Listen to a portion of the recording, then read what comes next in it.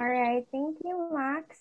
Hi, everyone. Thank you so much for joining us. We're super excited to have you here. I'm Mary, a Client Relations Executive from Aviationfly, and I will be your host for today. This live webinar is presented to you by Aviationfly together with Asia Pacific Flight Training. And we'll get to know more about these two later on because today we have lined up really amazing speakers from these organizations. For our first speaker, we have Maximilian Berger. He is the Managing Director of Aviationfly, who has been helping connect airlines, pilot training organizations, and aspiring pilots across the globe. He will discuss what Aviationfly is and give you an overview on the current state of the global aviation industry. Our second speaker, you may have heard of India, to give us a better look into their amazing school and the state of the Indian aviation industry. We also have Hemant Dishi, the Chief Executive Officer of Asia Pacific Flight Training.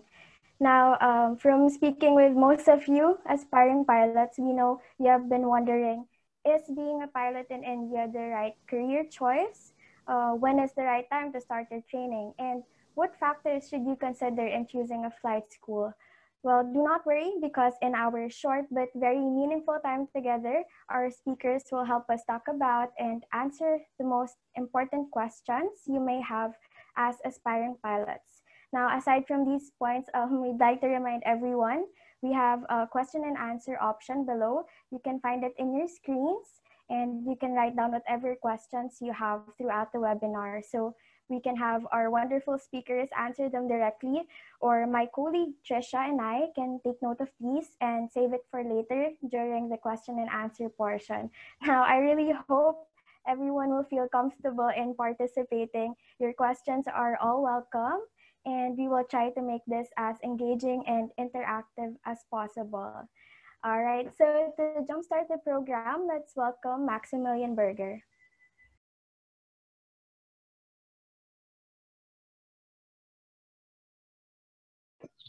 Thank you, Mary. Really appreciate the very kind introduction. Just to begin, I kind of want to, as Mary said, make this interactive. So we wanted to start off with a poll to kind of get an idea of who our audience is today. So we're just very quickly going to launch a poll, and it would be great if you will see the question come up, which is, what is your current background? And you can pick an answer, and then we will just kind of know who has joined us today and how we can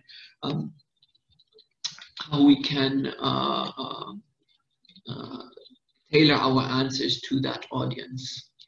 So let's see, we have a couple of answers come in already. So we have a couple of university students. Okay, around half of the people have answered so far. So it's a really good mix so far. Okay, in the final year. Okay, Hemant, this is really interesting to see. So we have quite a few people join us today who are in their final year of 12th grade in India.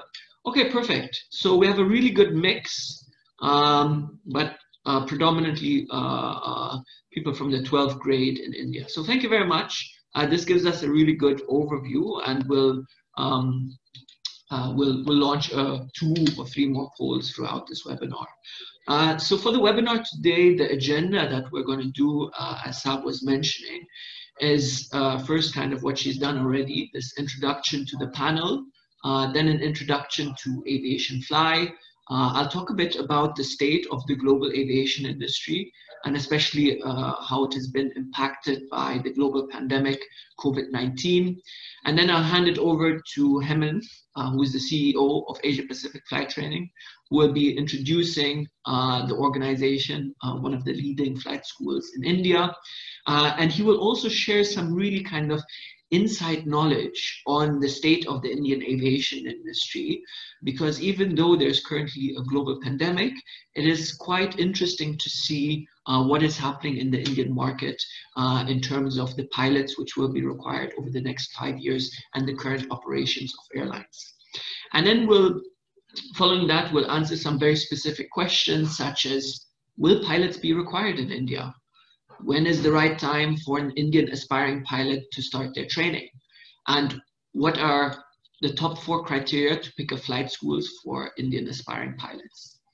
Following that, we'll do a question and answer section. But as Mary was saying, both herself and Trisha are constantly monitoring all of the questions, making note of them, potentially answering some of them already. And if not, if there's any questions which we will not answer during this webinar, we will definitely do so and provide you with the answer afterwards. So what is Aviationfly? Aviationfly is a technology platform which is mostly there to assist aspiring pilots around the world. Predominantly, we focus a lot on the Asia Pacific, Middle East, and Africa region. But our whole motto is to better connect the different stakeholders in the pilot training ecosystem.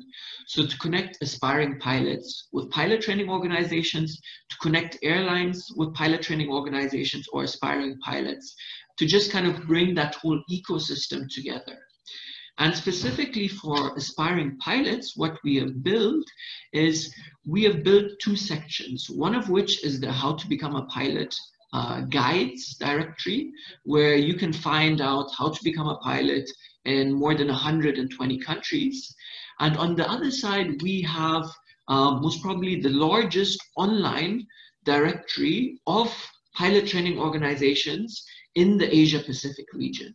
So we have a website which shows, currently we have over 400 pilot training organizations around the world, which we have on our website. And we are also specifically showing all of the different flight schools that there are in India and in the region, but as far away as in the US.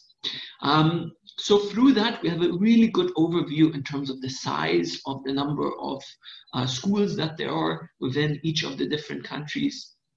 And we've also today invited Hemant, the CEO of Asia Pacific Flight Training, just to share more information about doing your pilot training, potentially doing your pilot training, flight training in India, the advantages of that, and to also specifically give his kind of insights and view about how the airline industry and how the jobs are going to be following the completion of training. The reason for that is also because currently, due to the global pandemic, there is a lot of travel restrictions. So whereas previously a large number of aspiring pilots from India used to travel to all different countries around the world to do their flight training, especially this year, it is quite difficult because most of the countries still have their borders shut.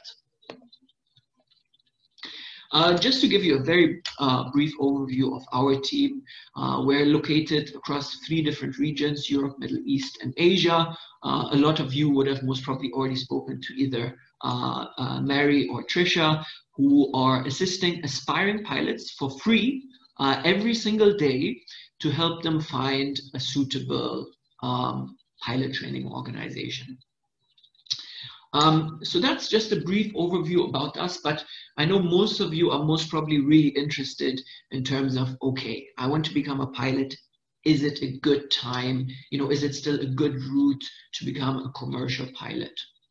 And so to start off with, I just want to showcase this information, which is from Boeing, which Boeing released, when was it? I think last year.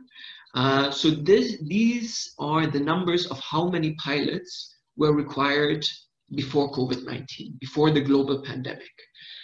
Before COVID-19, there was so much demand for qualified airline pilots that airlines in India had to ground planes because they could not find enough qualified airline pilots to fly them. Now, due to COVID-19 and the global pandemic, of course, these numbers are slightly different, and it will all depend on how quickly the aviation industry recovers. But it is good to keep in mind that before COVID-19, the way things were going, there was a huge demand for airline pilots. with Asia Pacific specifically, and India being in the Asia Pacific region, being one of the countries requiring the most qualified commercial pilots. So let's look at for a moment at the current aviation industry. Because I know if you look at the news or the media, there's a lot of negative news out there, which is absolutely right. A lot of pilots are losing their job. Airlines are having to reduce their size and downsize. We are really fully aware of that, and it is really a challenging time for this industry.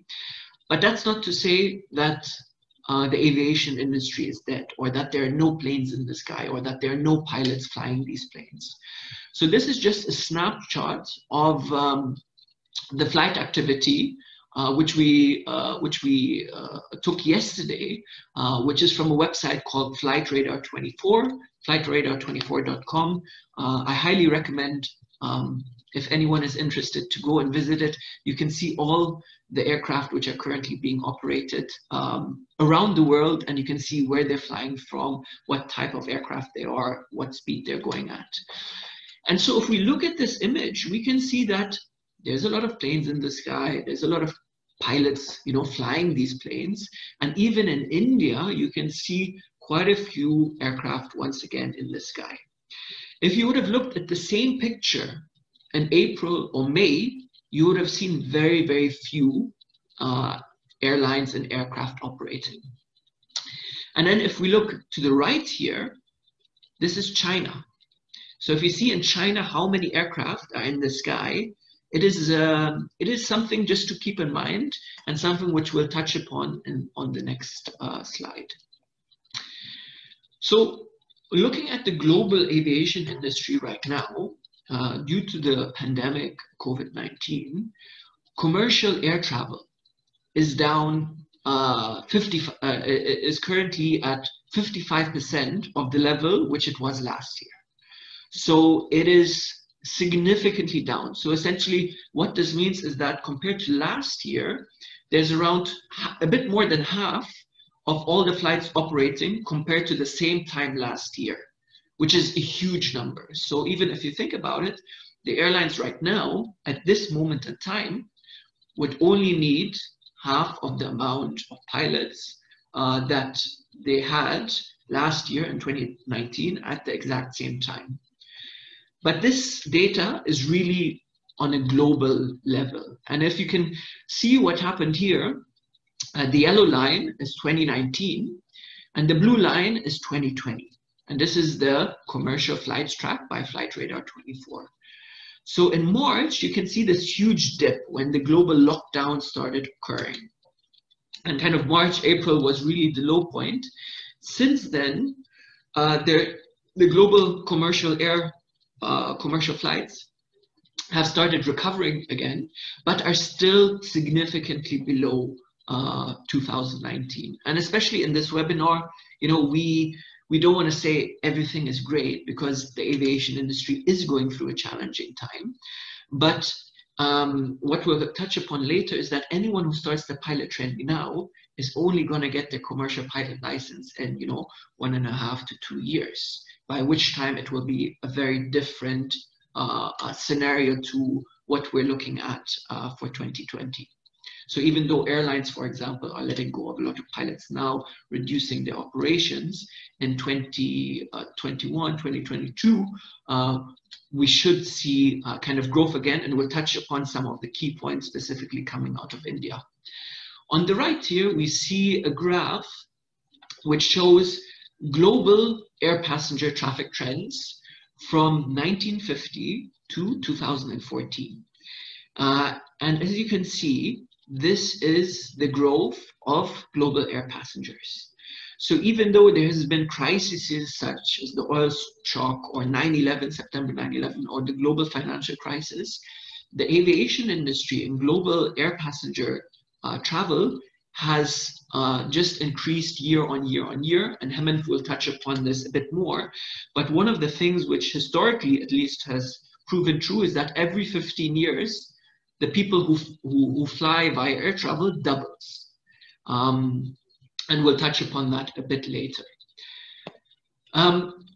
If we go to the next slide, I wanted to kind of provide you with a bit of an overview of kind of global news headlines to really showcase to you some of the more positive developments that are happening in different regions of the world. But I really want to start off with the first point that in 2020, and most probably also for some time in 2021, the worldwide commercial airlines and the aviation industry is still adjusting to the global travel restrictions. And what I mean by adjusting is in a large number of regions around the world, in Europe and in some parts of Asia and Australia, a lot of pilots are being let go or being furloughed. We don't want to say that is not the case. That is definitely the case.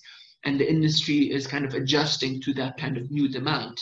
As soon as travel restrictions are lifted, as soon as there's the rollout of a vaccine, as soon as there's testing before travel, testing before boarding, we will see more of a quicker recovery in the air travel.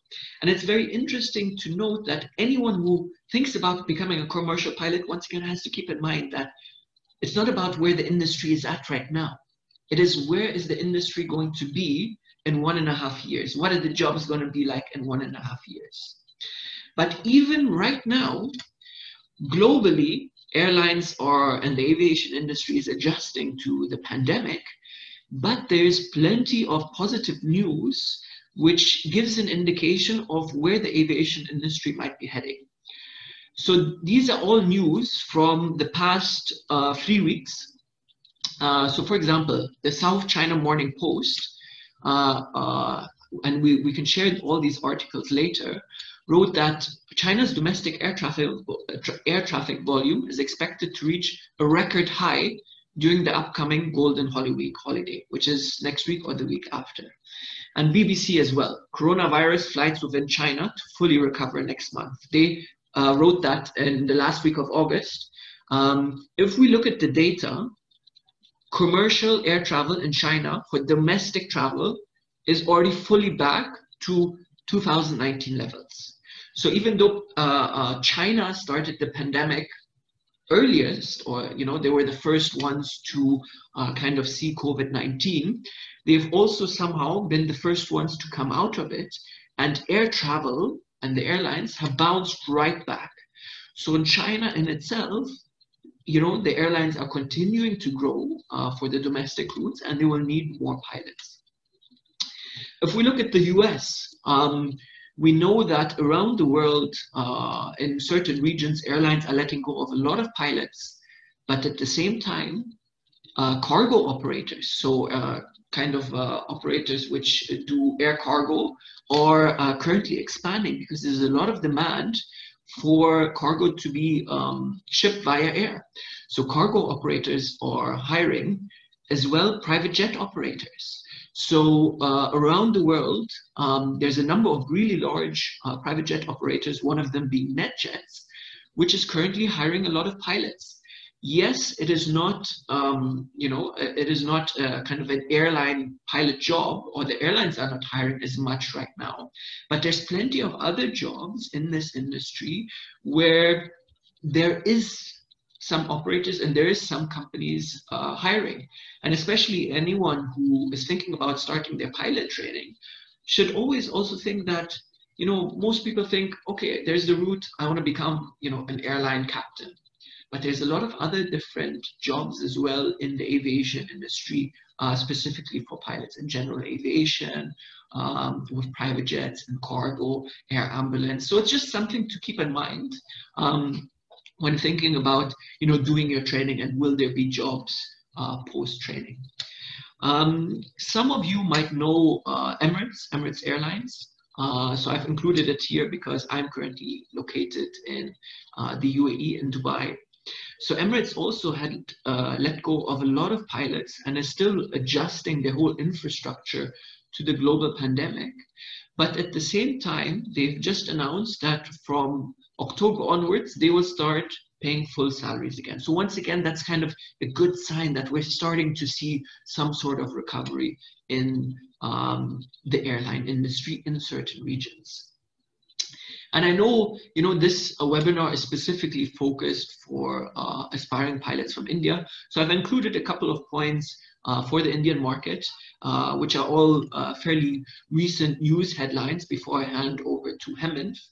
And the first thing really is the CEO of Indigo, which has, said publicly that they expect to be operating at 75% of their capacity again by early 2021, which is not too far away if you think about it.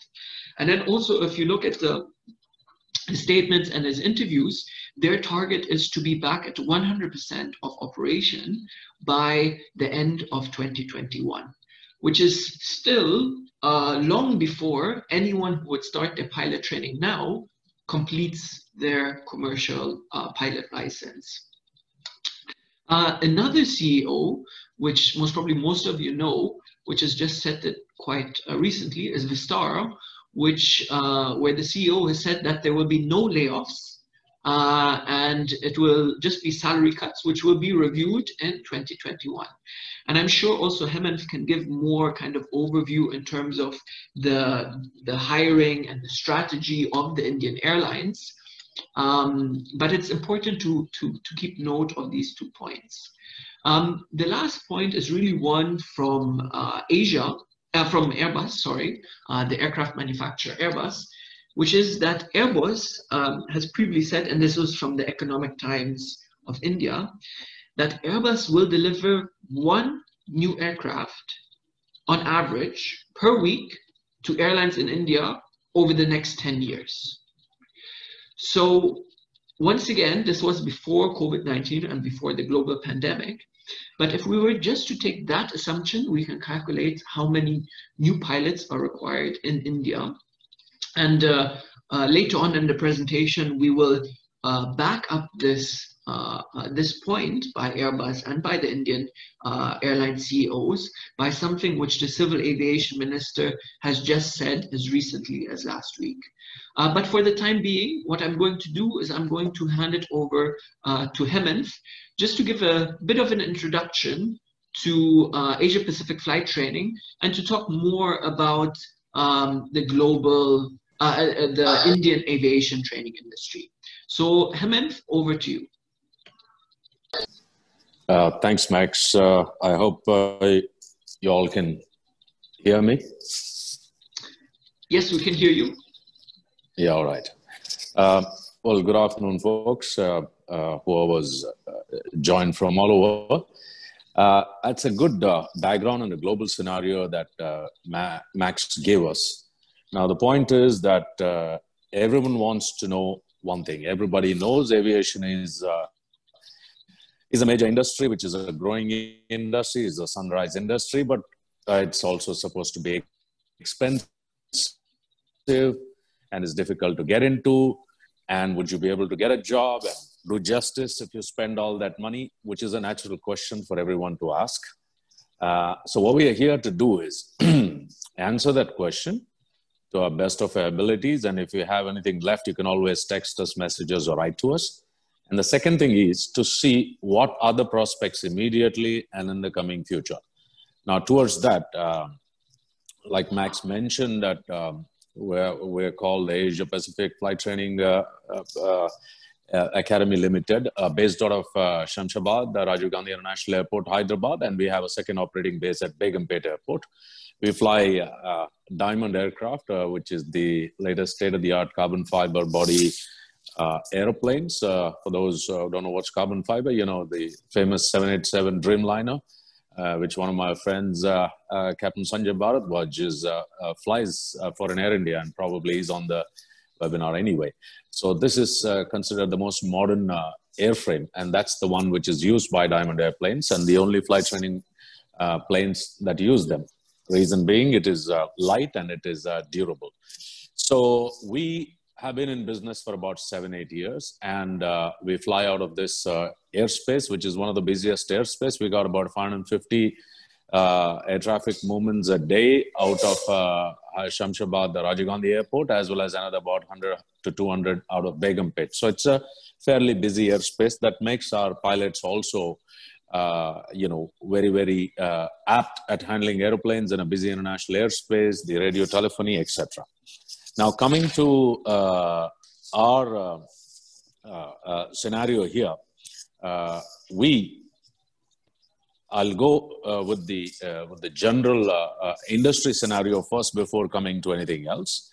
Now, Indian industry, as Max mentioned, is currently supposed to be the 7th largest industry in the world. Now, we are supposed to be flying pre-COVID just slightly under 300 million passengers a year. Now, 200 to 300 million, if you count domestic, you count both ways and international. Now, if you look at it, you might think that India, being a country of 1.2 billion people, we might be flying 20 to 25% of the population. Well, that's not true because, last year I took about 120 flights. And I'm sure people like Max and a lot of us, we fly every week or every second week. So we are counted. So I took over 120 flights. So I'm counted as 120 passengers, whereas I'm actually only one. So if you take unique flyers, we only have barely 6 to 7% of India's population flying. Now, 6 to 7% is an abysmally low figure, which means over 90% Indians do not fly by airline. Okay. So that is not a very good statistic. And it definitely doesn't reflect the potential of the country. It doesn't mean that 90% Indians cannot afford to fly. Not at all. Matter of fact, there is another survey which says 250 million passengers. That's about 100 million families. If you take 2 or 2.5 persons per family, 150 million families can afford one trip a year, for visiting friends, relatives, etc. And an average flight ticket, if you book well in advance, costs you 3,000 to 4,000 rupees, which is same or actually lower than a Rajdhani or a second class AC or a first class AC train ticket, which also you have to book 6 months in advance. And we all know it's not easy to travel by train in India. It takes 2 to 3 days, long distance. You need to eat 6 meals a day from a railway canteen, which is not known for its, food hygiene, and then crowded platforms and dirty toilets and all that stuff. So if somebody were to pay 3,000 to 4,000 rupees upfront, and if you book 6 months in advance, you'll get a flight ticket for 2,000 also. You can fly once a year to your hometown or on a holiday, etc. That will add another 150 to 200 million passengers a year. That's the size of an entire Europe's market for the entire year. That's the power of Indian aviation. And that, why has it not started yet? Because 60 to 70% of our current flyers come from only Delhi, Bombay, Bangalore, Chennai, Hyderabad, Calcutta, and Kochi. We all know that 60 to 70% of the population doesn't live in only these 7 cities. Our population is spread all over the country.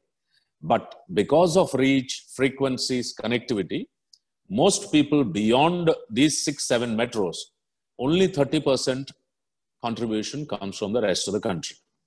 Whereas population-wise, nearly 80% stays in those cities.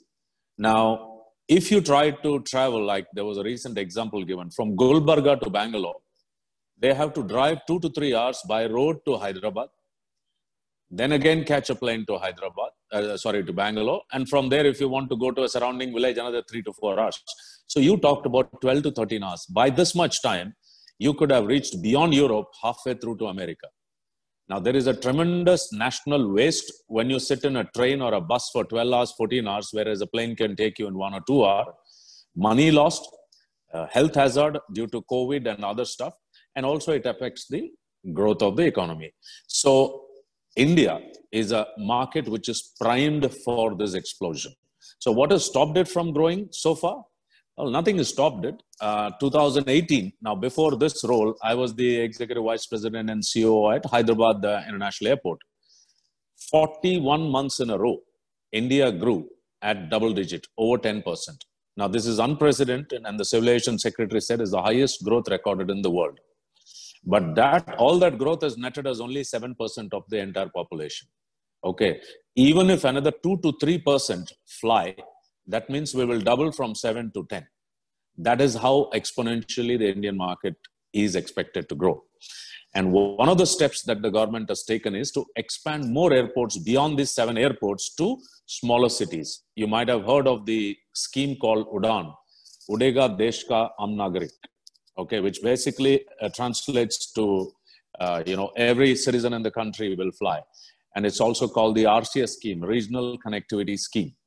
Now, these will reach smaller towns, like I mentioned, Gulbarga, Kurnool, Rajamundry, all these places, smaller towns, up north, beyond Ludhiana, Chandigarh, Jalandhar, all of these smaller markets, it will have plane connectivity. Today, if you want to go from Delhi to Aligarh, you have to fly 3-4 hours. If you want to go to another city in UP or Rajasthan or wherever, you drive 6-8 hours, 10 hours. Indian roads, some of the roads are not very good and it takes a lot of time. And it's also risky. Whereas a plane can get you there in about 1,000 to less than 2,000 rupees. And that's the cost of a deluxe Volvo bus or whatever. And it will get you there in 50 minutes flat in nice hygienic condition. Why will people not fly? So that is why the government is committed to opening these airports, and they have launched this RCS, Regional Connectivity Scheme, where airlines are incentivized to fly to these smaller planes, smaller airports, and they will be using to start with aircraft like ATR or a Q400. So this is what is expected to boost India's growth.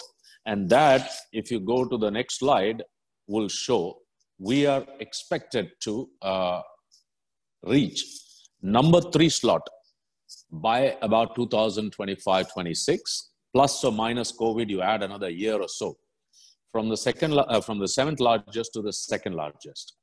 One very interesting data here is, before COVID, we had about 690 airplanes in India. That includes all, Vistara, AirAsia, Air India, TrueJet, and all of them put together, 650 aeroplanes. Correspondingly, the 2nd largest player in the world currently, which is China, has close to 6,900 or 7,000 aeroplanes. The difference is 10 times more. Everybody knows that we are not 10 times smaller than China, or we are not 10 times smaller as an economy, as a population, as the size of the country.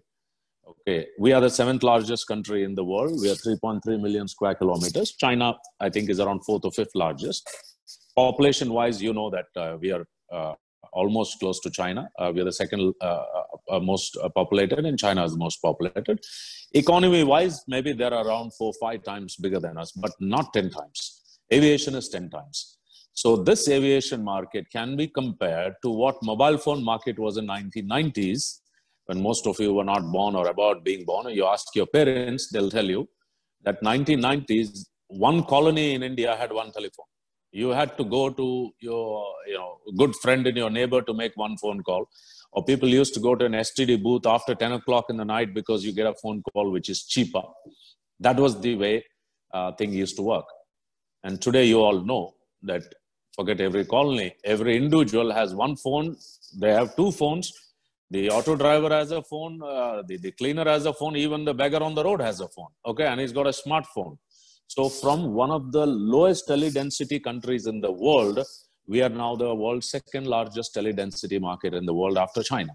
So aviation is poised for such an explosive growth. And by the way, there are similar stories like this in automobile. 1980s, only Ambassador, Fiat. If you see the old movies of, Devanand and all, I mean, you'll see only Ambassador and Fiat. And today, I've lost count how many cars we have in the country. And everybody owns a car. Same thing with television and fridge. I remember while growing up, going to a neighbor's house to watch an important movie or watch a cricket match. And when some guest came, we had to go and, borrow ice from a neighbor because we didn't have a fridge. Now, today, I think there is a TV and a fridge in every room. So similarly, aviation is one of the last markets which India has yet to attack, and we are about to attack. Now, coming to the current scenario, COVID has obviously depressed the traffic everywhere. Max already touched upon it. And surely India is also impacted. But that's natural, that happened. Okay, we are done and dusted. We started in 25th of March, I think we started flying. Okay. Uh, uh, 25th of March, we started flying. And we started with about 10 odd thousand passengers a day. To last week or so, we have got about 130,000 passengers a day traveling. That's 130,000 people a day traveling. Okay, that is a massive change from the first day till last week, and it is growing day by day. I was traveling like since COVID, and a lot of people are scared, and business travelers are not traveling. Since COVID lockdown opened early June till today, folks, guess how many flights I have taken? I've taken 33rd flight yesterday, 3. So I'm single-handedly trying to improve Indian aviation. You all need to fly too, okay? And it's absolutely safe, clinically clean airports, clinically clean aircraft. People wear masks and, everything. So it's perfectly all right. And now government has approved opening of 60% of the slots. So it is growing. And the interesting factor is most passengers who are currently traveling this growth has come from all families. They're all VFR, what we call visiting friends and relatives, which means these people used to travel by train, like I said, Rajdhani, Shatabdi, second AC, first AC, etc. Okay, and now they're traveling by plane. So that is why I'm saying it's the growth is good. And when finally business travelers return, and these families which are traveling already in the plane, they will stay back. They'll not go back to train. Once you've already flown in the aeroplane and you see the ticket is comparable and it is much more safer, faster, cleaner, and especially now with the health consciousness in India, they will stay back and they will be permanent flyers. And so when the business travelers come back, this traffic that we gained of families in the country will be actually a gain. Now coming to some statistics, which is on the slide. So we have about 650 and China has 10 times, and US, don't even ask me, it's over 10,000 aeroplanes, commercial carriers.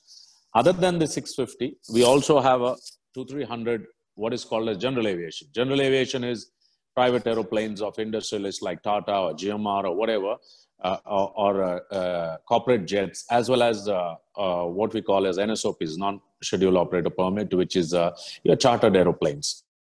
Then, of course, there is the flight training aeroplanes. So we have about 180 flight training aeroplanes. So all put together, we are talking 1,000 aeroplanes. And China, again, comparison, general aviation itself is around 4,000 to 5,000. So we are way, way behind the others. So 1:10 is the ratio, and we are catching up fast. Now, pre-COVID, we had over 1,000 aeroplanes. This is for those people who are wanting to be pilot and wondering, is there an opportunity? Take a look at the numbers and you can decide on your own. Pre-COVID, we had over 1,100 aeroplanes on order. An aircraft to operate from 6 in the morning to 10 in the night, you require 14 pilots per aircraft. That's about 7 sets. That's because there is something called as an FTDL, flight duty time limit, that a pilot cannot work for more than 8 hours a day, and the 7th day has to be off. So to cater to that, and then the privilege leave, sick leave, holidays, Deepavali, Holi, all that stuff, you need 14 pilots per aircraft. So for 1,000 aeroplanes, you need 14,000 pilots. Now, that's over the next 5 years. Now, yesterday, was the day before, 21st, I think, Mr. Puri, the aviation minister, mentioned that 9,458 pilots are required in the next 5 years. So that's not far off from my mark, 9,488 pilots. Mary, we can go back to that slide. Yeah, thank you. So 9,500, 10,000 doesn't matter. 10,000 pilots in 5 years means you need approximately 2,000 pilots a year. And how many pilots do you think India is producing per year in the country? You'll be amazed. It's a mere 350 to 400 pilots we are producing in the country. So by that standard, to get 10,000 pilots, how many years do we need? We need 10 years. We can't do that. More than 10 years. Okay. So we cannot, sorry, it's 20 years, right? Yeah. Okay. Nearly 20 years you need. So it's a ridiculous number. You can't wait for 20 years, to produce the pilot that is required today. So pilot shortage was already the case in India before the COVID happened. Indigo published in the newspaper somewhere, the article came late 2019, early 2020, that they were canceling 32 flights a day due to shortage of pilots.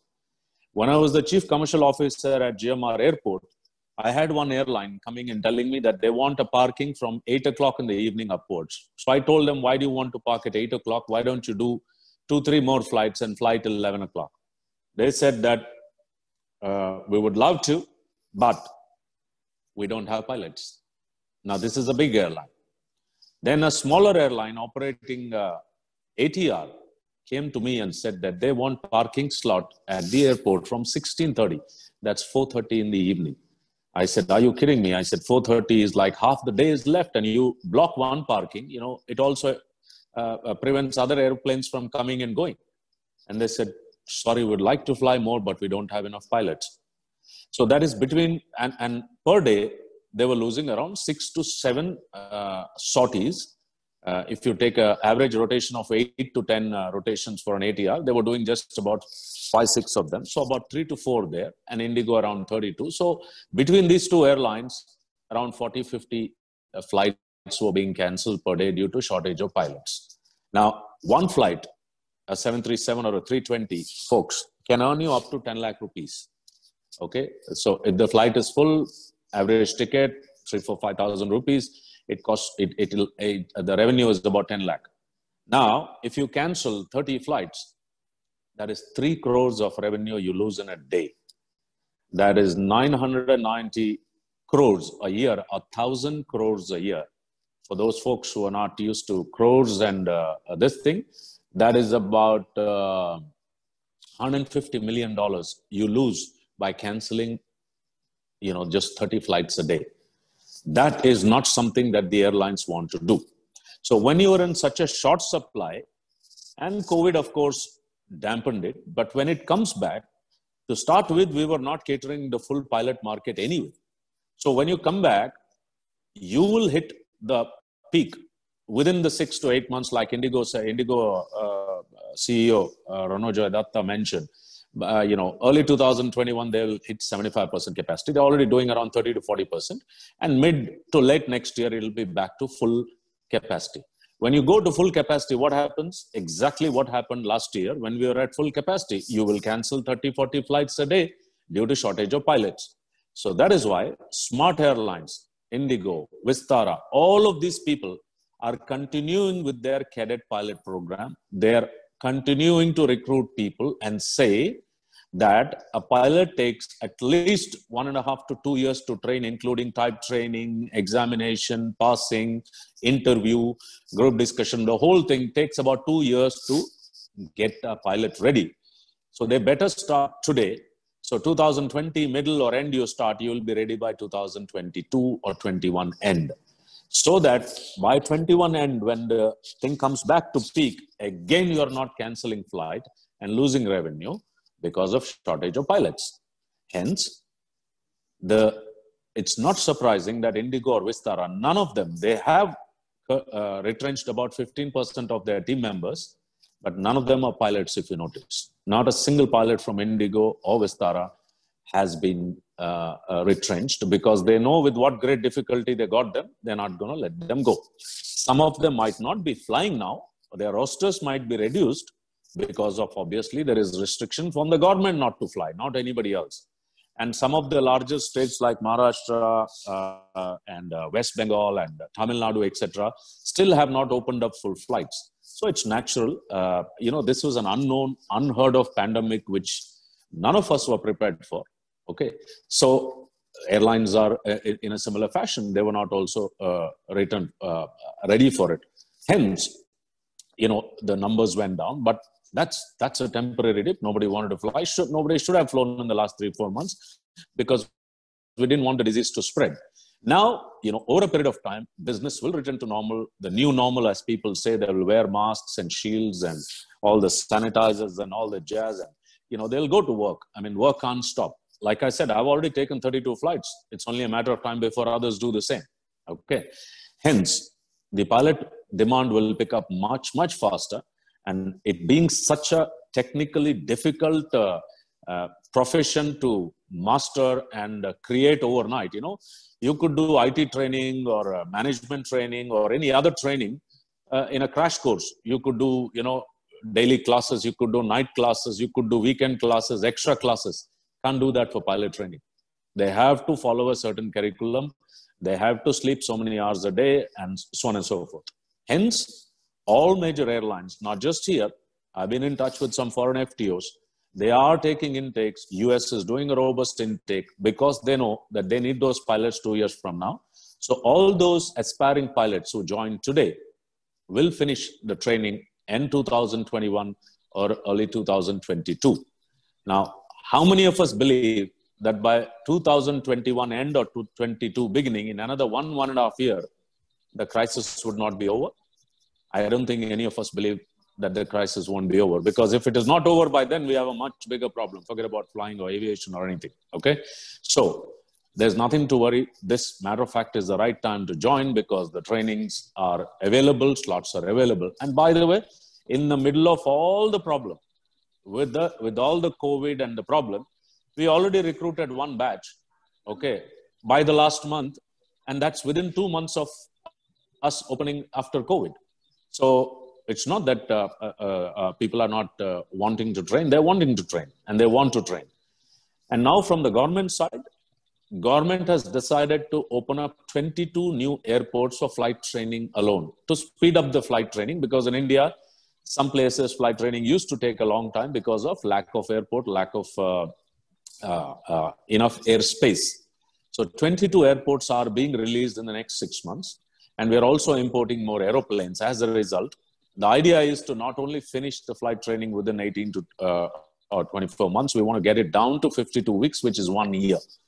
Okay, we can do that. We have the capability, both the pilots as well as the this thing. So that is as far as training and capability and the potential of the market is concerned.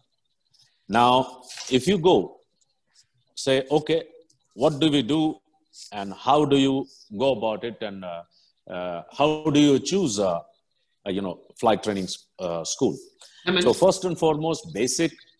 Sorry. Yeah, Hemant, can I just, so you touched upon this point about when is the right time to start pilot training. What we've done is we've created a poll just for the audience, which is, when are you wanting to start your pilot training? So we'll just launch this poll very quickly to get an idea of when everyone ideally is thinking about, starting their pilot training. So I'm just launching this poll now. You should see a question pop up, and then you can pick one of the answers. So the different, are you looking to start your pilot training in 2020, in the first half of 2021, in the second half of 2021, or in 2022, or in 2023? So just, share with us your answers. These are all anonymous, and it would be really interesting to kind of get an idea of what people are thinking of when they want to start their training. So we'll just leave the poll go on for a bit more. We can already see the results come in, and actually quite surprising is that so far actually 3 people are looking at 2020 this year, and then we have a few people next year, but also people in 2022 and 2023. So really, really interesting.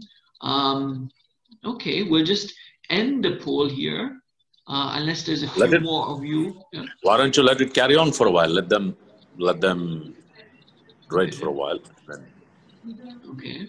While we let the poll continue, really thank you, Hemant, for this insight on the Indian market and the potential of the Indian market, which anyone can see through any of the reports, through the population size, that there's huge potential in terms of the Indian aviation market post the pandemic, or even when there's the pandemic. I just wanted to also share with everyone, there's a number of vaccines which are in development by countries such as China, Russia, the UK, the US. India is actually one of the leading producers of one of the potential medicines for COVID-19, hydrochloroquine. And while all of that is going on, there's also a lot of development for quicker tests, quicker COVID tests. And currently around Europe, there's actually tests which are being deployed so that when people come and check in for their flight, they will just gargle like mouthwash a certain fluid, spit it back into the tube, and within a short period of time, that test can give the result on if a person should get a PCR test for COVID-19. So all of these developments are also taking place at the same time, which will once again boost the aviation industry in a return of more air travelers who will feel safer traveling via air.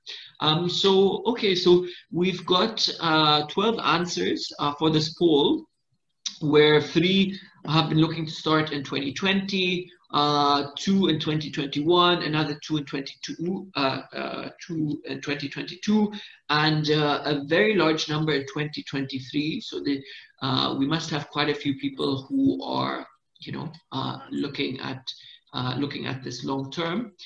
We just want to quickly launch another poll to see what the audience is thinking, which is, where are you planning on doing your pilot training? So this is a multiple choice, so you can select a number of different options. There's India, there's the US, there's Canada, New Zealand, Europe, or other countries.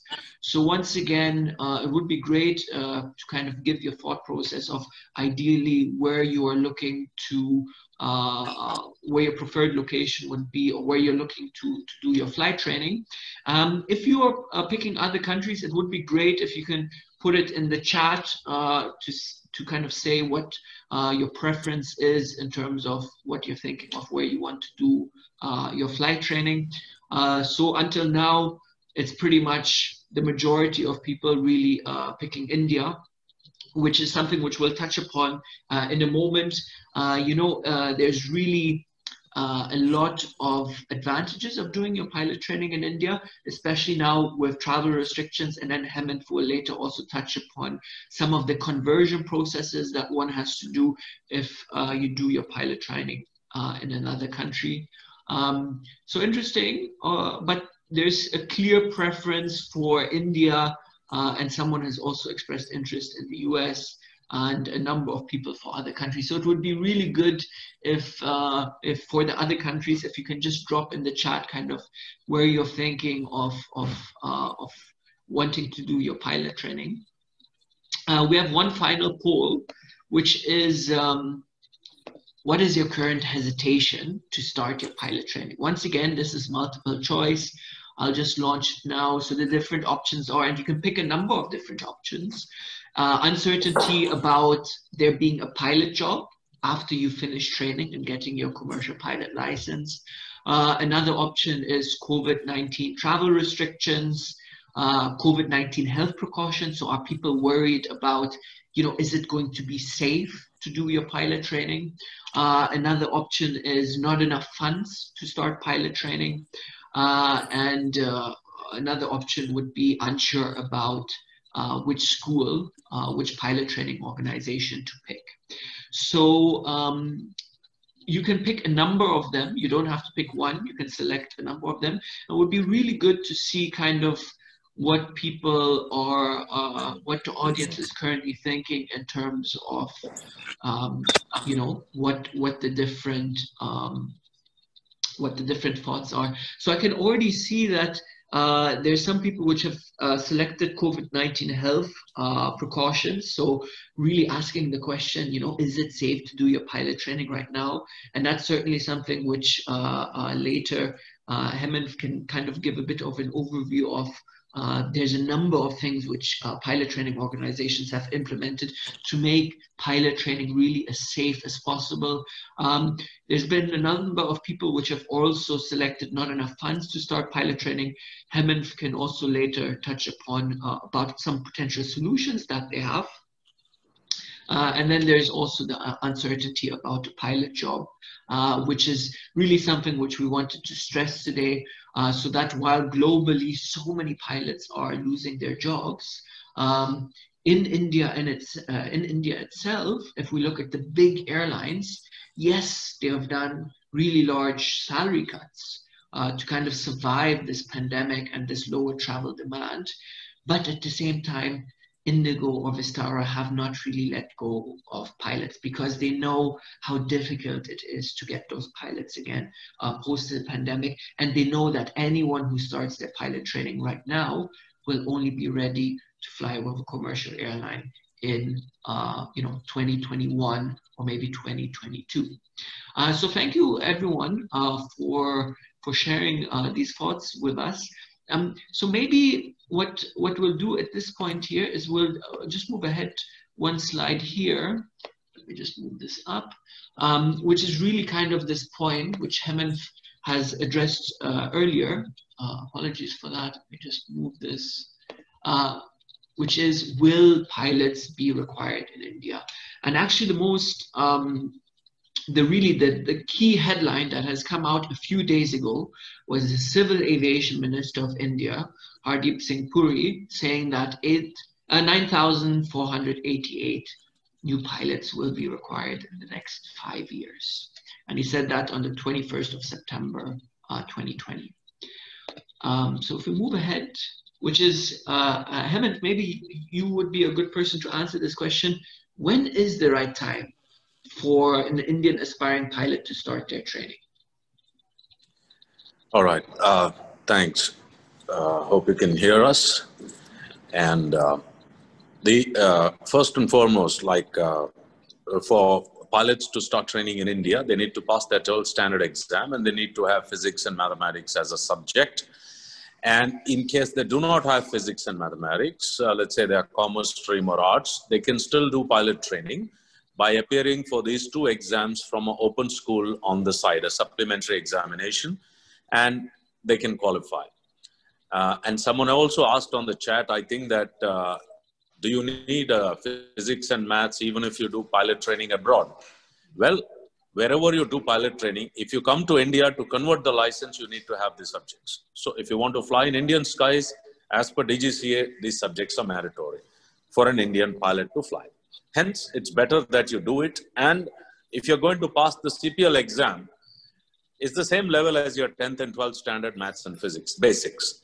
So you do that. So that is one aspect. So 10th, so you pass 12th standard with physics and maths, and you're eligible now.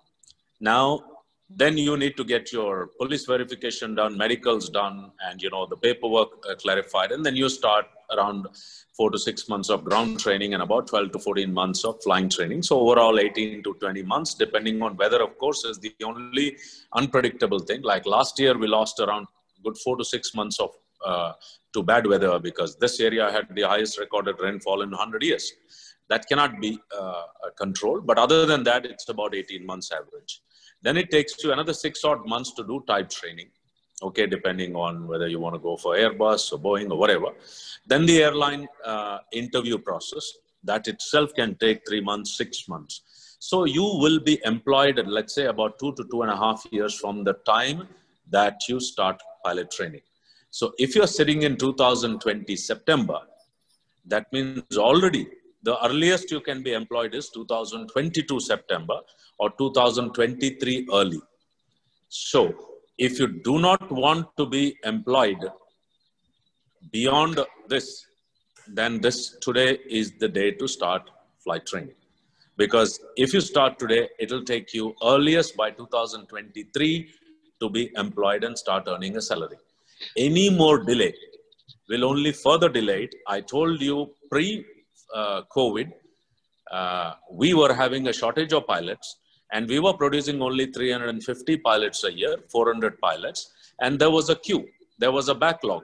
We did not hire a new batch for close to 1.5 years because of we had so much backlog that we did not take any fresh pilots. We had people calling us, calling our board of directors, calls coming through ministry saying, please take my son, take my daughter. And we said, look, we are full, we cannot take any more. So close to 1.5 years, we did not take any pilots. That was the abundance or shortage of slots in the flight training industry. Then we started taking pilots last year, and now they are under training, and they'll pass out late next year or before that. So today, if you start, you will be ready by 23. Now, if you delay it, unless you are in 10th or 11th standard and you will pass the exam only year or two later, that's understandable. But if you're ready and do not fly today, flight training is going to get much more expensive, and the slots are going to be much more tighter as time goes by. It's simple as anything else. But You're saying something, Max? Yeah, let me ask you, because this is, I think, the question which we saw in the poll as well.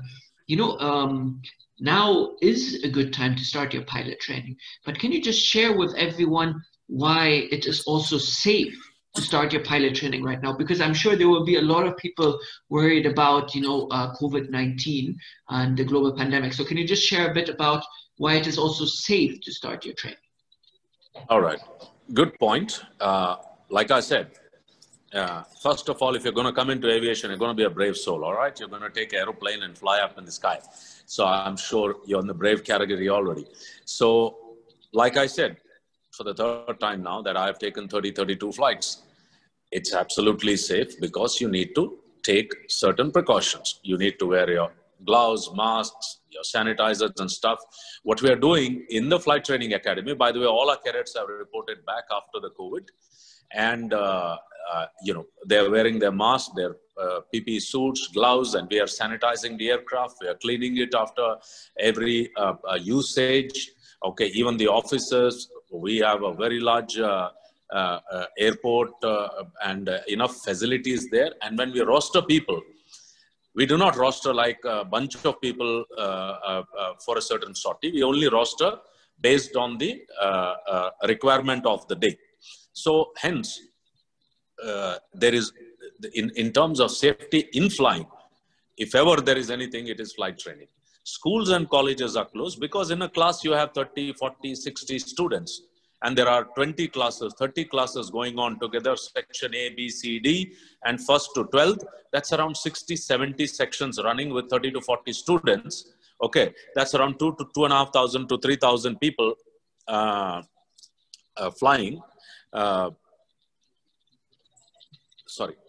Flying in our, 2 to 3,000 people studying in a medium to large school. But in a flight training, per aeroplane is 2 people wearing a suit and all that stuff. And per, on the ground, there are just about 3 to 4 people, engineers, marshals, etc. So there is an airport runway, and the apron is a very, very large area. There is no crowding. People have to have a Bureau of Civil Aviation security pass to enter it. So only necessary people can only come inside. And as a result, okay, and most important thing about the flight training is, unlike a school, it is not mass training, it is one-on-one training. Okay, one pilot, one instructor at a time. Now, if both of them are wearing masks, they are sitting apart or they are sitting in an aeroplane. By the way, the wind speed in an aeroplane is 140 knots. It's about 200, 250 kilometers an hour. The wind passes through the cockpit. There is no question of cross-contamination because whatever is there in the air flies out very fast. It's sucked out very fast. So it is physically very safe. And we have taken multiple precautions, such as, like I said, gloves, masks, sanitizers, etc. So touch wood, all flight training schools are operational at full speed. So there is no problem about safety. Okay, same as for passengers as well as for trainees. Now, and Hemant, also another question on this poll, because there's a number of people which have said they would be interested to look at 2020 to start their training. And now that we've also addressed the points of safety, there's one point which we always get asked, like Trisha and Mary always answer this question, which is that we all know that pilot training is quite expensive. It is really not, unfortunately, it is not really available to everyone. I know that Asia Pacific Flight Training has really worked on kind of making it more accessible to a larger number of people. So I was wondering if maybe you could just share kind of the unique feature that Asia Pacific Flight Training in Hyderabad has on offer for people who want to become a pilot and who want to start their flight training with them. Sure.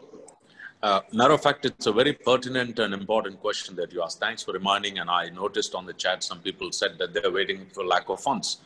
Yes, it costs you about, including type training and flight training, close to about 50 to 60 lakh rupees, which is in dollar terms about, let's say, about $60,000 to $70,000 total.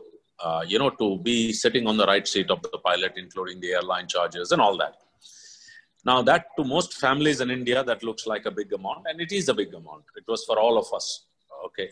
Now, what we need to see is that we have organized a loan facility through Axis Bank. It's there on our website.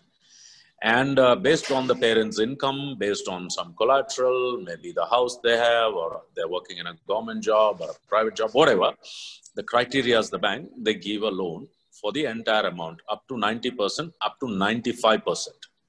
Then you can also choose the repayment option after finishing the training. So during training, when you're not earning, you don't need to pay the repayment, so your parents are not burdened.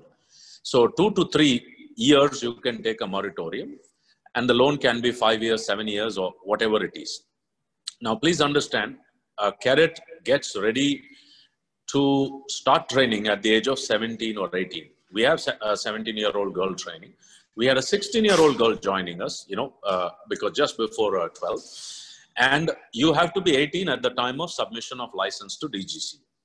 Now, you start training at about 17, 18. It takes you, let's say, 2 years to get on the right seat of a airline. After your flight training, your type training, and your medicals and airline selection process, interview, all that stuff. So you start at 17 or 18. At 19 to 20, you have become a first officer.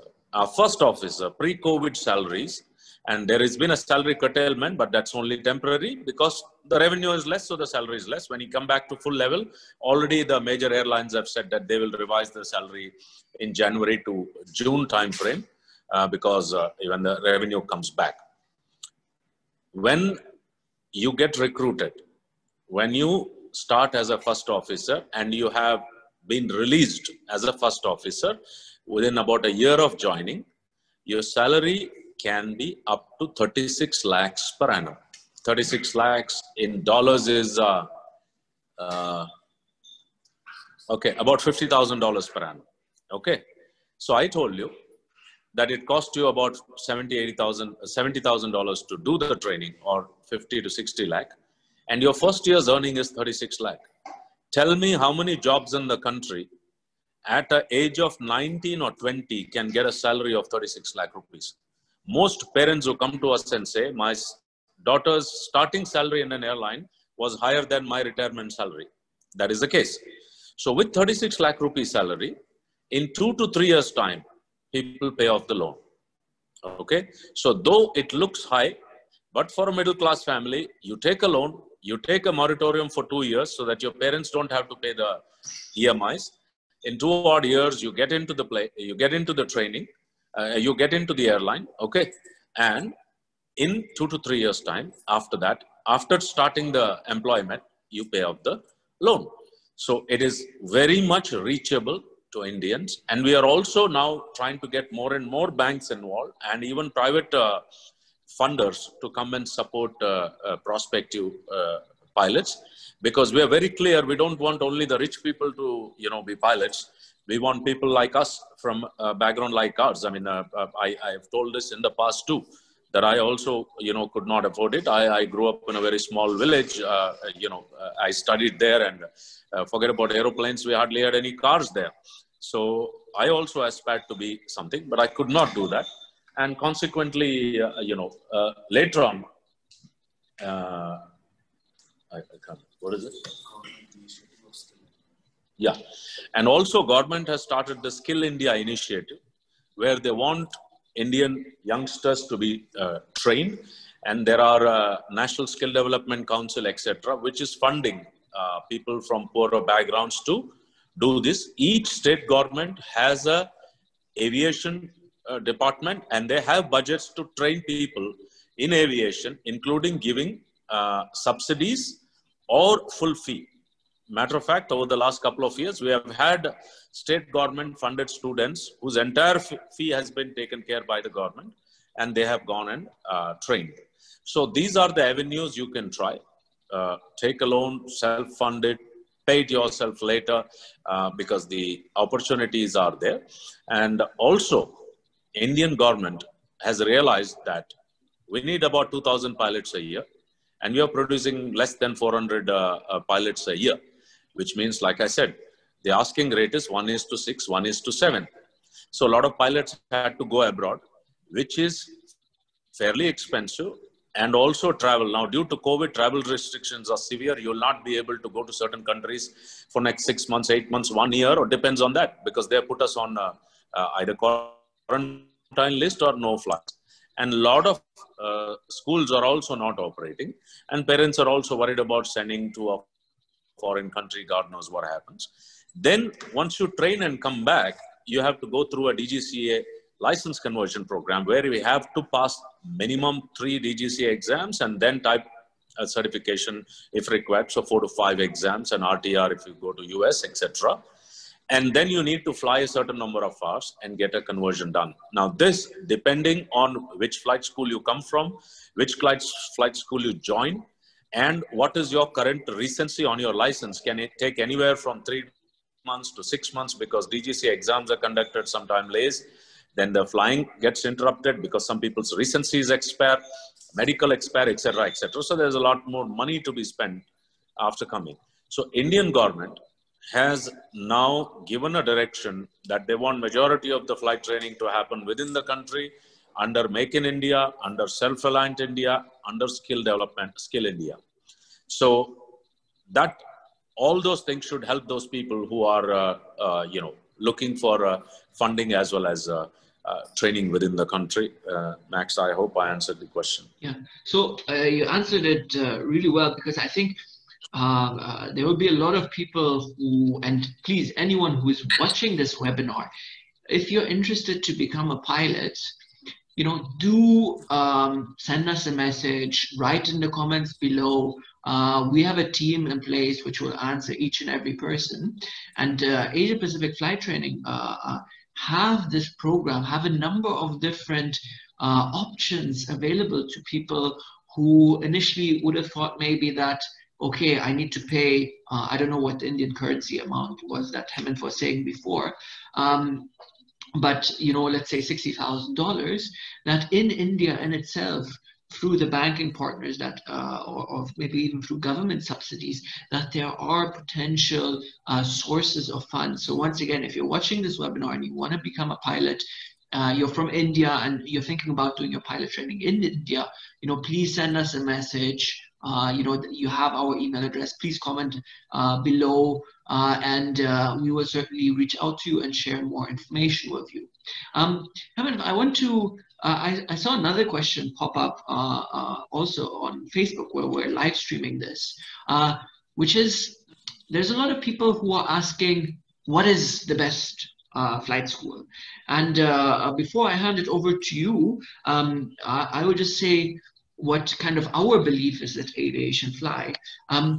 We believe that the best flight school for an individual is dependent on what that person is kind of looking for, what his goals are, what his current circumstances are. Can they do full-time training? Can they only do part-time training? So the best is really dependent on each and every individual person. but then also on a number of different factors, such as safety and so on, which I'll now hand over to Hemanth just to kind of talk a bit more about certain things to look for when picking a flight school.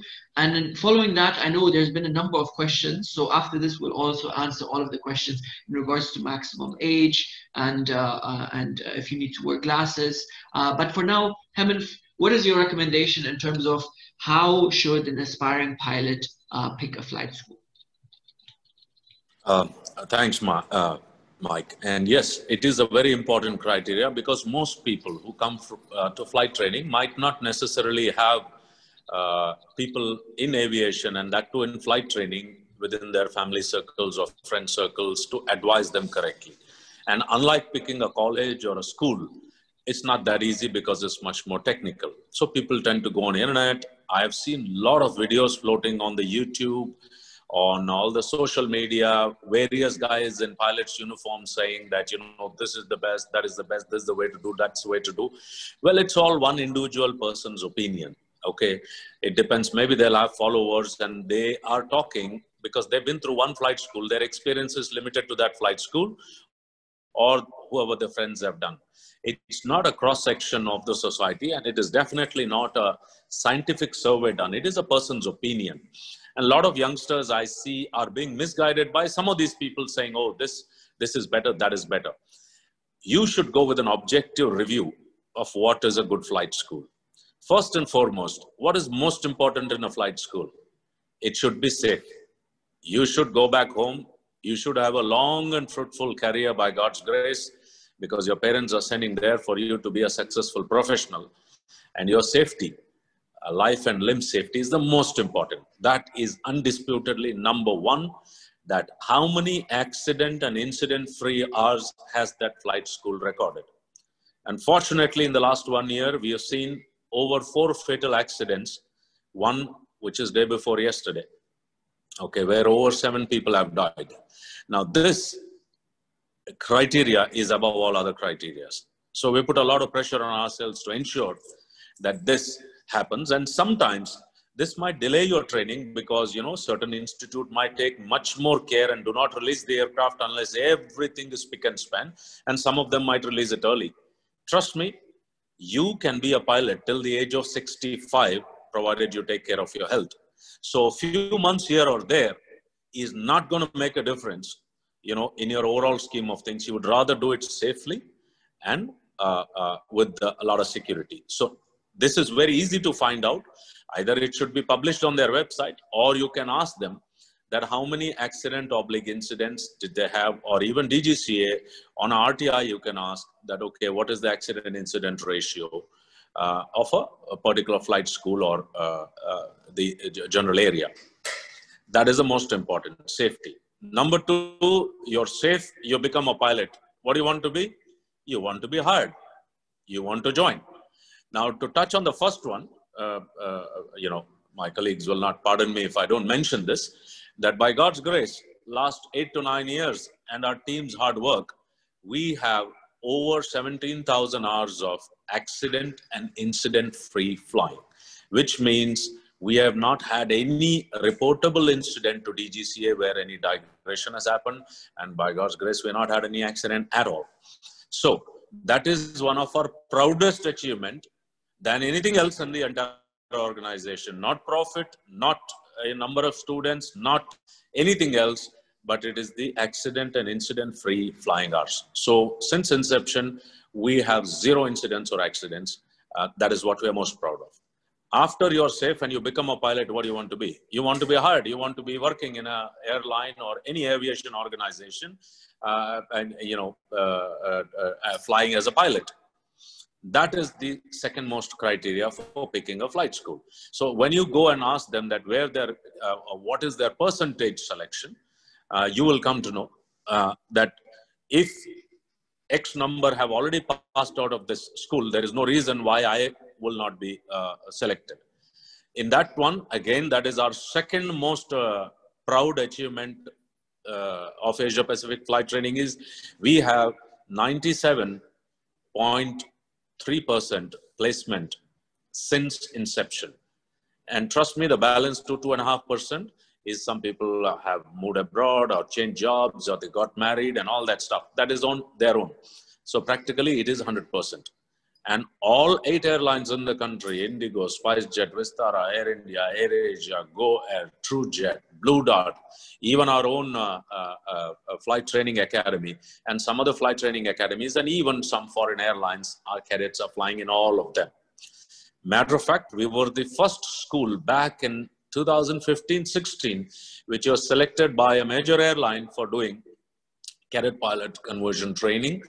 And we signed up with 2 foreign FTOs to do that. After that, we have had campus interviews of Vistara. And as our understanding goes, that's the only school where they came and did a campus interview and hired our cadets at 0 cost. You know, some of these foreign cadet pilot training program can cost you up to 1.2 crores. And here, at 1/3 of that cost, without even having to travel to the airline for the interview, they came to our office. Vistara did an in-house campus interview. Then they did an in-house psychometric assessment and hired some of our pilots. Those are some of our proudest moments. 3 major airlines have come and done over 2-day audit of our organization, our aeroplanes, our instructors, and given us contract. Matter of fact, there are certain contracts under negotiation currently. And let me also tell you that we have one of the best instructors and one of the best training team and one of the best maintenance ground instruction team in the country. We are known to have the most experience and one of the highest paid teams in the country, because we feel that, you know, for quality, you need to pay money.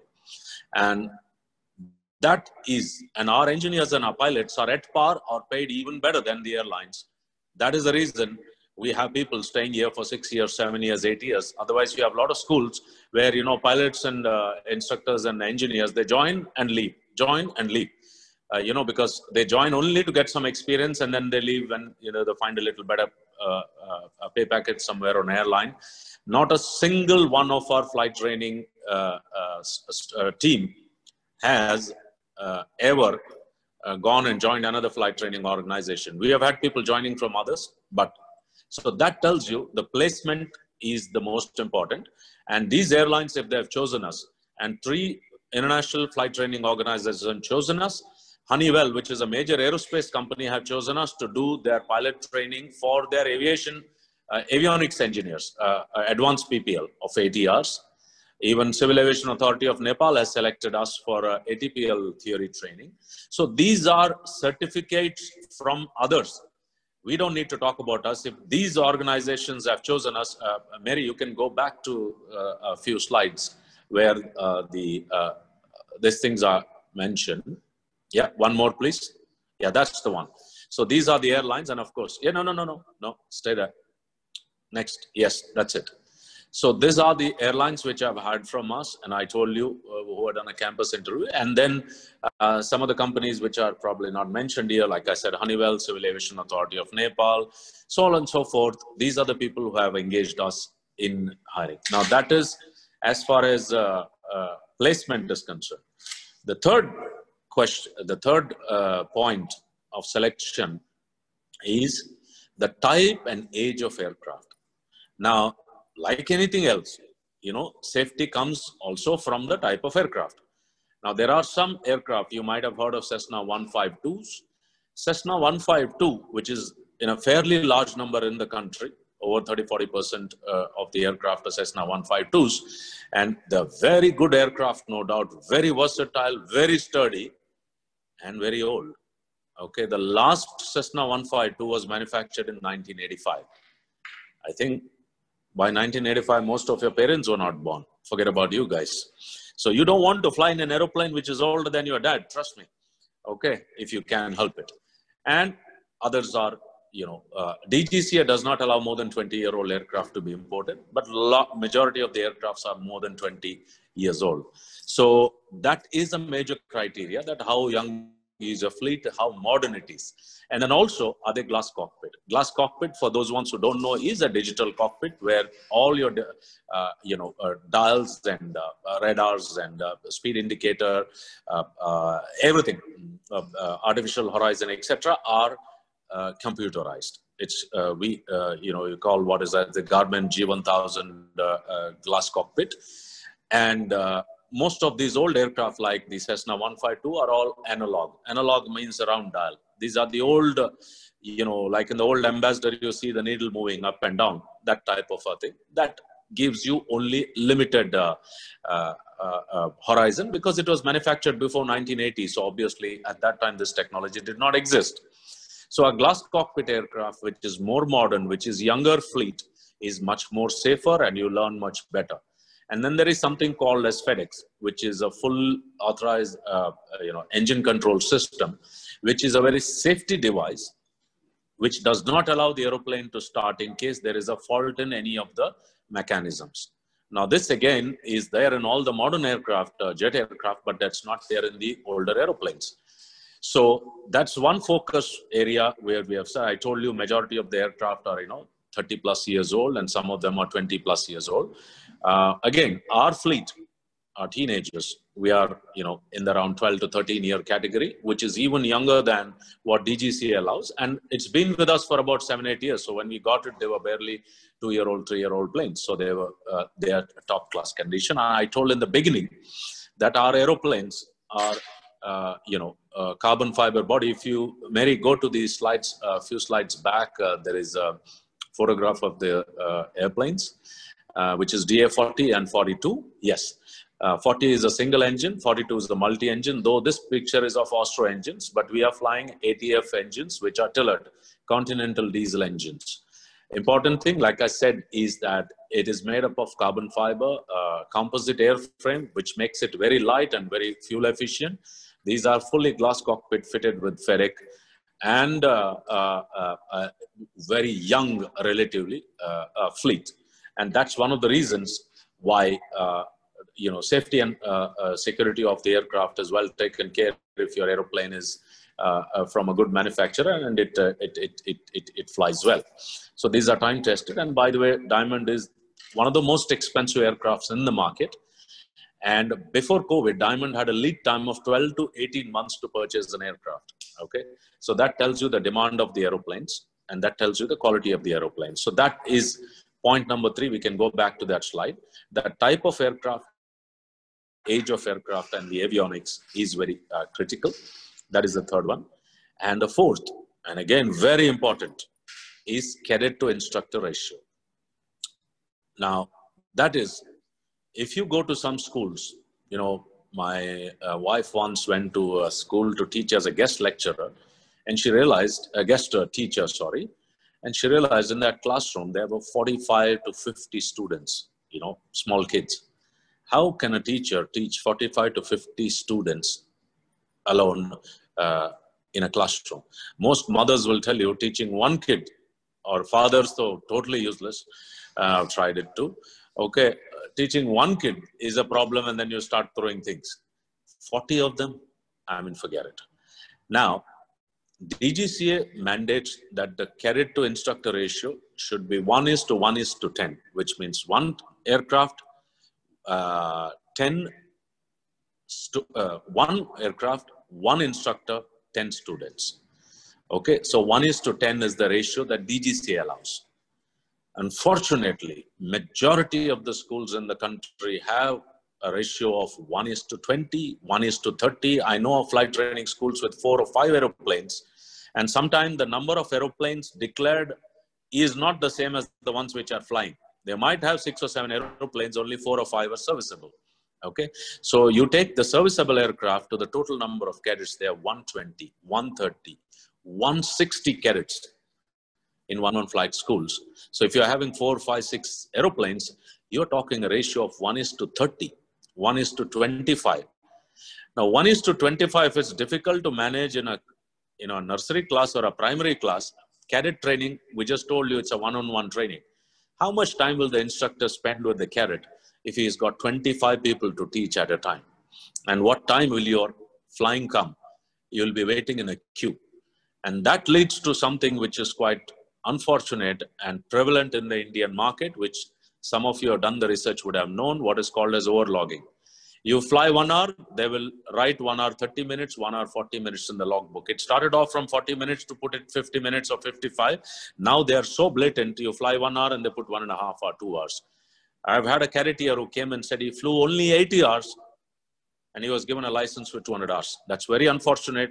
There are many unscrupulous schools out there who are doing this. It's like driving license, you know. They go and they say, don't worry, we'll get you the driving license. You don't need to come for training. Now, this is flight training. I told you till the age of 65, you have to fly. You want your family, your loved ones, your fathers, mothers, your husbands, wives, your boyfriend, girlfriends, for you to come back home and enjoy that life and not risk it by, doing this training too early or saving few lakh rupees and risking not only yours, but your passengers' lives as well. So cadet to instructor ratio is very critical. 1:10 is a DGCA mandate. Very simply ask the people how many school students are there in the school. Divide it by the number of aeroplanes and the instructor, you will get this answer. 1:10 is the ratio. And we are glad to report that we are the lowest instructor to cadet to aircraft ratio in the country. We have 1.6, 1:6.5 ratio. We are actually -4. We can take 4 more cadets per instructor, which we will take slowly. We have never ever taken the full complement despite having a waiting list of over 1 year, because we believe that training quality is more important than quantity. That directly relates to point number 2, that we have 97% placements and we have 8 or 9 airlines, of which 3 or 4 of them have come to our campus to hire our people. So cadet to instructor ratio leads not only to quality of training, but also this risk of overlogging and, fake training. We know of cases where people have not done night checks and their night checks have been recorded in the logbook saying done. So it's not the money, it's not the number of students, it's not the look and feel of the organization. It is these 4 criteria which are most important. And among the 4th is also the experience of the instructors. Okay, now if you have 5 instructors, but each of them have 200, 300 hours of flying, which is just 100 hours more than your CPL, it's like going to Harvard or to IIM or IIT, and you are 21-year-old and your professor is 22 years old. What he or she is going to teach you? They hardly have any experience. They just passed their exams recently. So our average instructor hours per instructor is over 3,000 hours. 3,000 hours is our average instructor instructional hours. And with our senior most ones touching 6,500 to 5,500 hours. So this, folks, is the criteria for choosing a flight school. Rest all is fluff. Never mind the YouTube videos, never mind the, all the famous YouTubers. This is the criteria. Okay. Well, thank you, Hemant, for really sharing this with everyone today. So we also want to once again confirm that if you're an aspiring pilot watching this webinar later, we're going to upload it on YouTube and Facebook. Whenever you pick a flight school, always look at the different criteria. Speak to them. You can ask them as many questions as possible. Because this is a big life decision. If, for example, some of the data is not available from the school, you can check with the Civil Aviation Authority, or you can also check online. But especially when you look online, there's always a lot of opinions from different people. So it's really good to request information directly from the school and get answers to it.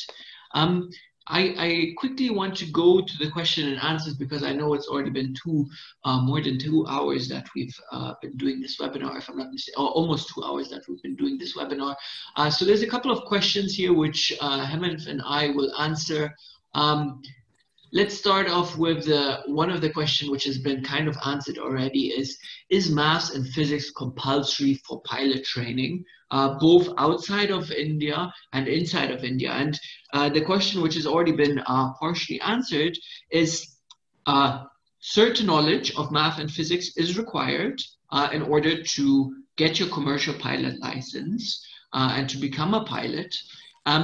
If you do not have that set level, that set requirement yet of math and physics, you can always speak to Asia Pacific Flight Training or to us to kind of find out what you need to learn to study this in advance of starting your pilot training. So I know someone has commented earlier that someone has commented earlier, Hemant, this is just for us to, this was interesting for me to hear, but I've seen this question a lot. I'm weak in maths. After hearing that all aircraft jobs and engineering need maths, what can I do? Can you please explain more? Because, you know, there's a lot of people who are worried that, you know, they say they're not that great at maths. It is really not something to worry about. You know, at the end of the day, pilot schools, flight schools are there. They're trainers, they're educators. So for example, if there's anyone who's not great at math, how does Asia Pacific Flight Training kind of support them in you know, understanding the subjects that they need to do? All right. Now, there is a certain level of proficiency which is required in the subject, simply because when you fly an aeroplane, these things automatically come into play, the physics and the little calculation, whether it's fuel calculation, weight and balance, you know, speed and all that stuff. Now, this is not very high level maths. This is average level maths, school level maths. Now, if somebody feels that they are weak in maths, you can take a side course. In India, there are a lot of tutors which can do online as well as offline. As far as training in the academy is concerned, when we do the subjects, we try to take all the students along with us. Okay, it is not that, you know, we want some toppers and some people to drop out. Then you will not have 97% placement. Then you will have only 40-50% of top guys placed, rest of them working as waiters somewhere. Not to say that waiters is not a good job. Okay, but we do a pre-screening, and if we feel that some people require some additional training, we recommend that we give them home exercises to do. And in the school, we are more than generous. We have had cases where people have passed out, gone, given airline exam. At that time, they wanted some help, or they are flying in an airline and they wanted to do some internal exam, ATPL theory exam. They would come back to our instructors and we will be more than happy to teach them, because at the end of the day, they are our students. It's not that only when they're training here, we help them. So we have a very well qualified team of instructors who are ex-Air Force, or they are, aeronautical engineers, masters, both bachelor and masters, with the teaching experience in universities and other schools. So we teach them these subjects from a passing point of view and also knowledge point of view. And again, there are a lot of those training institutes which are held in Delhi and some other place where they just teach you how to pass the exam, which is fine. But trust me, a lot of those people are not able to get employed, because the airline will not just look at your results. They will ask you questions. They will ask you to do calculations and do come up with answers on the spot. And there is newspaper reports that X thousand pilots are unemployed in India. Please understand, these pilots are not unemployed. Some of them are unemployable. There's a difference between unemployed and unemployable, because you're taken shortcuts, you are overlogged the hours, you have passed exams of DGCA by going to these job shops who teaches like, 50, 60, 100 students at a time, ABCD, you pass the exam. But when you go to an airline interview, you flunk it, because they will not take you based on your results. They will take you based on the interview results. So we keep that in mind, and students who are weak in this, we help them by doing some extra classes, telling them to do certain exercises, or even recommending, classes after hours to pass. But so far in our last 8-9 hours, we never had any problem. All our students have passed. So not an issue there. Okay, and this is also, I just want to once again confirm that if you're weak at maths or physics, do not worry. At the end of the day, pilot training organizations, they're educators, they're trainers. The whole motto of schools is to educate and to train, and will assist anyone who's weak in maths and physics. Another question which you briefly touched upon is there any interview to get admission into a pilot school? I don't know about other schools, but any decent flying school would do an interview to, like I said, to assess the knowledge level of the cadet and Yeah. also advise them like basic physics and maths to understand numbers. I mean, if some people cannot even do additions and multiplication, they're going to struggle. And there is no point falsely telling them, okay, come over, we'll teach you, and then they struggle and they're not able to. This is not a degree with just a paper. You need to take an aeroplane up in the air. In 14 to 15 hours, we will be trusting a multi-crore aircraft in your hand where you'll accelerate at over 200 kilometers an hour and fly that aeroplane over a busy city like Hyderabad. That requires skill. And for that required skill, there are certain basic minimum requirements. So we will interview a a cadet to assess he or she has that basic knowledge, not very complex, like I said, basic knowledge. In case they do not have, and if they are borderline, we say, okay, we will train them. We will take them next step. If they are below the borderline, we will ask them to do some training and come back because these skills are masterable. You know, it's not untouchable. So not to worry. Okay. And I have another one, which is also before joining the training, a question which has been asked is eyesight parameters. So for one of the questions which we see all the time and which we've created actually a video for and uploaded on YouTube is, can one become a pilot wearing glasses? Yeah. Pilots can wear glasses, not a problem. It's a corrected vision. 6x6 is 6x6D. yeah, 6x6D. And in case they want more detail based on individuals, what their eyesights are, they can write to us and we'll explain to them.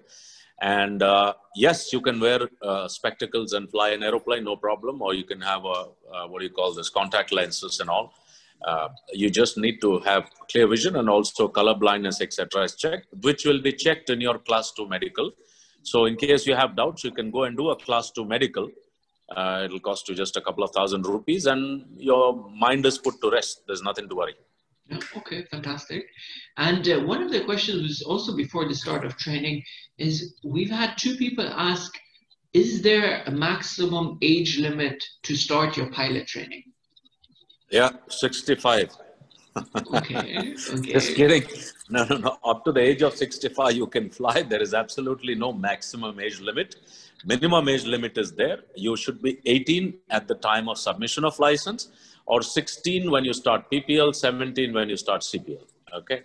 So by the time you submit the license, or 16 or 17 you start, you should have passed your 12th exam, and you should have attain the age of 18 when you submit your license to DGCA. Higher side, some airlines take, slowly the age limit is improving. At one time it was below 30, then it became 32, now it's 35. Because as more and more pilots are required, the companies are relaxing the age limit. At one time, Indian pilots used to retire at 60. Now the government has made it 65 because they don't need more pilots. So, and it's really not a criteria. We have had cases of doctors. There was a lady who was a doctor I met, and apparently she was dating, her fiance was a pilot, and she felt that that is more interesting than being a doctor. She changed from doctor to become a pilot, and she was 35, 36 by the time she did that. No problem. She's flying happily. We have had chartered accountants come here. We have had tons of BTech engineers who come and join. So there is no specific age limit as per the government. Airlines normally accept, and by the way, it's not just the airline. There are three places where you can go to get job as a pilot. One in the private field. One is an airline, of course. Second is general aviation. Like I said, these private jets, charter planes, all that stuff. A lot of companies fly private jets, and they're much more sophisticated than the airline. Okay, and then flight training organizations. I said we already have 200, close to 180, and the required demand for India is supposed to be another 200. Believe it or not, 200 in the next 5 to 6 years. So there are a lot of jobs out there. Nothing to worry about. Fantastic. And we got another question, which is, if someone was to join now, is it the theory part that will be taught now for like, let's say 6 months to a year, or does a kind of a combined training start now so that it is theory and flight training, which would start now? So can you just give a bit more of an overview? Let's say someone would join Asia Pacific Flight Training in 2020, what kind of the course structure would look like? Yeah, the theory requirement for a full commercial pilot license, CPL MEIR as you call it, CPL, commercial pilot license, multi-engine, instrument rated. There's about 350 to 400 hours of classroom studies, which is mandatory on subjects such as regulation, navigation, metrology, technical, general, technical, specific, etc. That takes approximately 3 to 4 months or more, depending on the speed of the for a person to honestly pass it and have knowledge. Now, normally when any cadet joins, they will first go through this training for the first 2 to 3 months. As they start gaining understanding, and they have to pass what is called as an SPL exam, student pilot license, which is held internally by a team of RCFIs and accountable managers, etc. Once they pass that, they get a student pilot license, and meanwhile their paperwork and DGCA, pass, etc. is made. They can start flying as well simultaneously. So in a total course of 18 months, the first 3 to 4 months are for ground training, and then rest towards the end of that, they will start flying, and then the rest of the time is for flying. That's how it starts. Fantastic. We've got a couple of people who are really interested in kind of the financing, scholarship slash state subsidies. So if you just either go to the Asia Pacific Flight Training website, or send us a message at Aviationfly, or comment below, or leave your email address here. We've made note of all the questions. We will get back to you with all the information for Asia Pacific flight training. Let's see, what else do we have? If there are any other questions, I think, Hans, it would be great if you can type them in now. Otherwise, we will kind of wrap up here. So let's see, qualifications we've answered, eyesight we've answered, maximum age limits we have answered, Skills India subsidies, we will share with you the information. Let's see, interview we've done. In which school does Hemant, in which school you teach Hemant? So we got that question as well, which is Asia Pacific flight training based in Hyderabad. We got a new question here from Nettie. I wanted to know if we can complete our DGCA exams by ourselves and then join a flight training organization to complete the flight training and gain flying hours. Well, the short answer to that is you cannot teach yourself how to fly an aeroplane and be safe in the sky, however brilliant you are. That's like asking, can I self-study to become a doctor and then start testing on patients? I think if you ask the patients just before operating that, I did home study, you'll see how many patients will get up and run from that operating table, even if they're under anesthesia. So it is like, imagine making an announcement in an airplane that I studied at home. This is not a light course, folks. We have instructors with experience up to 39 years in aviation, 18 years in aviation, 26 years in aviation, and all put together, they've all done over 20 to 30,000 hours of flying. Ask yourself a question that this experience these instructors bring to the table with over 100 years of experience, with 30 to 40,000 hours of flying training. Can that experience be replaced by learning at home on YouTube or on your DGCA software? Not DGCA, there are a lot of softwares available saying that, teach yourself at home and all that stuff. To do justice, again, I bring to the point, you want to be flying for the next 45 years. If you are going to invest in 45 years of your life, I suggest to learn it from the best teachers available in the country. And the best teachers are available at the best FTOs. You can revise at home, but it's not something that you can do self-study. And also there are a lot of schools who supposedly finish these courses in 1 year, 1 month, 2 months, and teach you how to pass. Well, if you want to pass in the exam but fail in your aviation, that's the best way to go. But if you want to pass in both the exam as well as be a safe pilot for the next 45 years, come to a proper authorized DGCA approved training school and use the experience of these people.